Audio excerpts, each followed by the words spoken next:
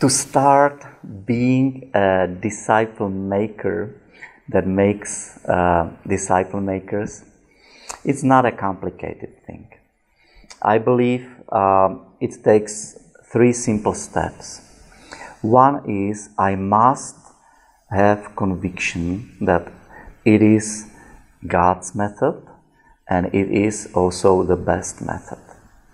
And if I become convinced of it, I just need to make a decision. I just need to say, God, I am willing.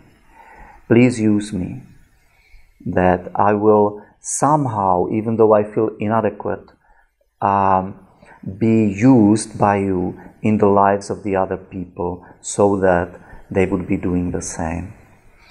I think the second step is what I mentioned before. It's being willing to pay the price. Jesus was giving us a parable of the builder who first needs to sit and count the cost before he starts building. Otherwise, he will start building and will not be able to finish it. And it's not about the starting, it's about the finishing.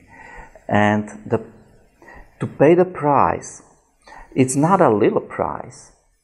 It will cost us everything. It will cost us ourselves. It is dying to myself. In the same passage, when he describes this, he later on says, what happens if I decide not to pay the price for discipleship? I will become a salt that is not salty.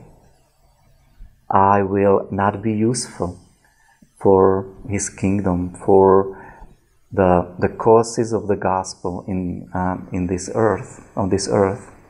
And so paying the price is not easy, but at the same time, not paying the price is even more costly.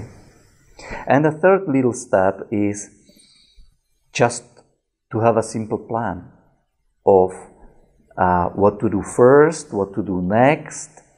And there is lots of good materials that are already prepared, and it's not really difficult to acquire them.